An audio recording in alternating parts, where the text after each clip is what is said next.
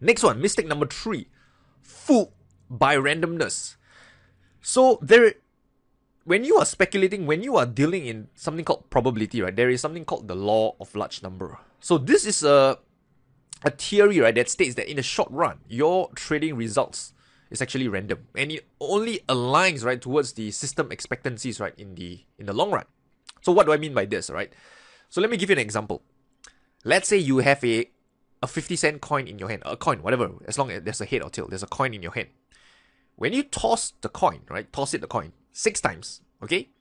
I'm sure you can agree with me that the coin toss, right, is not going to come up 3 heads and 3 tails. Exactly. There is a chance that might happen, but there's also a good chance that it could be 4 head. Not 4 head, alright. 4 heads, okay, and 2 tail. I know what you're thinking, right? 4 heads and 2 tail, or it could be 5 heads and 1 tail, or maybe even 6 heads and no tails at all during that 6 coin toss. That is possible. And here's the thing, right? You intuitively know that if you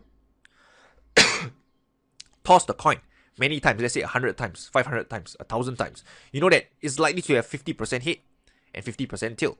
But in the short term, right, when you just toss the coin 6 times only, it's not likely to have 3 heads and 3 tails.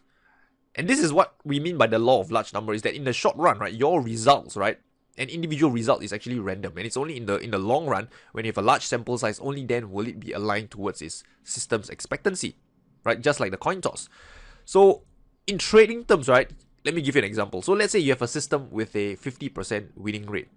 Here are the few most important points which one needs to understand if they want to become consistently profitable. The first thing is identify your edge. My dear friends, let me tell you one thing. A lot of people don't understand what this edge is. Okay, so edge, as you can see on the screen, they have to spend a lot of time because this is the place where there's higher probability of one thing happening over another.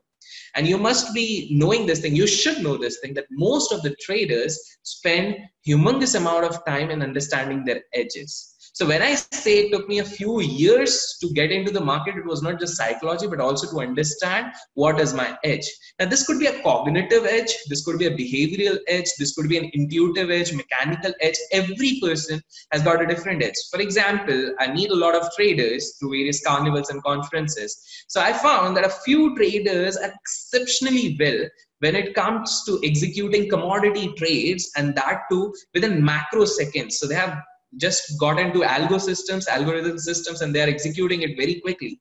On the other hand, there are few people who do something which is known as techno fundamental analysis. They go on the macro side, they look into the longer picture, and then they are able to execute it well. So the first important thing is you're not to replicate someone. Everyone's personality is completely different. You got to understand what personality suits you, and accordingly you have to find your edge. And this takes a lot of time. So you got to write down a lot of things. You got to write down your SWOT analysis, that is strength, weakness, opportunity, threat. And you got to do a complete research. In the lens of classical charting, we had the rectangle bottom in 2015. We broke out of that and immediately formed an ascending triangle, broke out of the ascending triangle in mid 2016, formed a flag. We moved then into a parabolic advance. We saw an upward slanting flag. And then you'll see the 3 boxes, the 3 red boxes on the right side of the chart, where we had what can be called J hooks. And I'll take a look at that and show you that in a little blown up chart. But again, and then a parabolic advance that terminated in early 2018. So we can look at that chart and say, did this advance comply with the basic tenets of classical charting? It absolutely did. Classical charting principles are a wonderful way to look at the Bitcoin market and try to come to terms with what the market is doing. Take a look at this next graph, and I talked a little bit about those red boxes, and I have those labeled here as a bump, a hump, a lump, and a dump, or this 1, 2, 3, a rally, a break, a rally, and then a washout of weak longs.